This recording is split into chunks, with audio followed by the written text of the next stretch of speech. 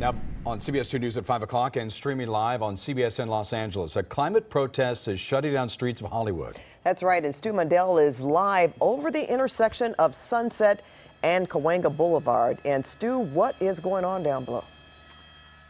Well, Jeff, Pat, there is a group out here, and they are concerned about climate change, and they kind of believe that CNN, the network CNN, might not be taking it as seriously as they are. So they're out here protesting this afternoon, and you can see they actually shut down a portion of Sunset Boulevard right here at Cahuenga. LAPD is out here. Also, right now, it is a very peaceful protest. Officers from the Hollywood Division of LAPD actually just kind of blocking traffic at this point, trying to figure out how they're going to handle this, see how long they're going to be here. The Sunset basically closed between Hudson and Cahuenga. The group is out front of the CNN building. You can see them out there in the streets. They have their signs. They're doing their protests. And again, it is about climate change. Live in Sky 2, Stu Mundell. Back to you two in the studio. Okay, Stu.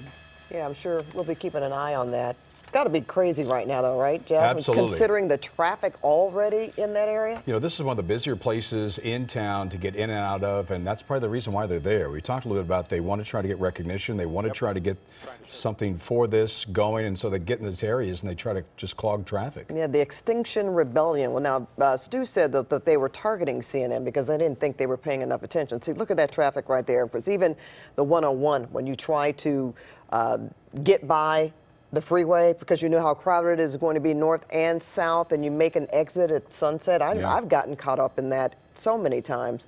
So they're going to be out there for a while, probably, and we will stay on top of this and bring you more information. But this is the Extinction Rebellion. That's the name of this group.